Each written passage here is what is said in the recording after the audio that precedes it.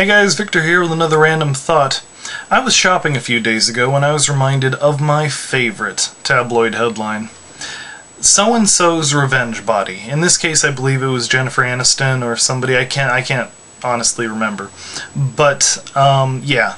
The story it's supposed to go along with is, blank got dumped by so-and-so. So, in an effort to take revenge on so-and-so, blank, works out or gets surgery or whatever to look better than they did before they got dumped. Thus having their, passive-aggressive revenge.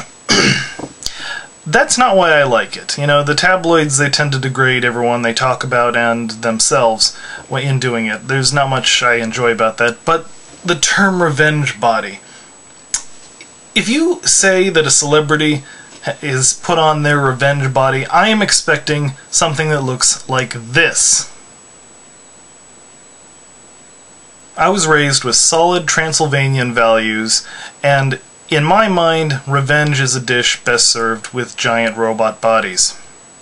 Well, this has been Victor with another random thought. Thanks for watching and have a good day.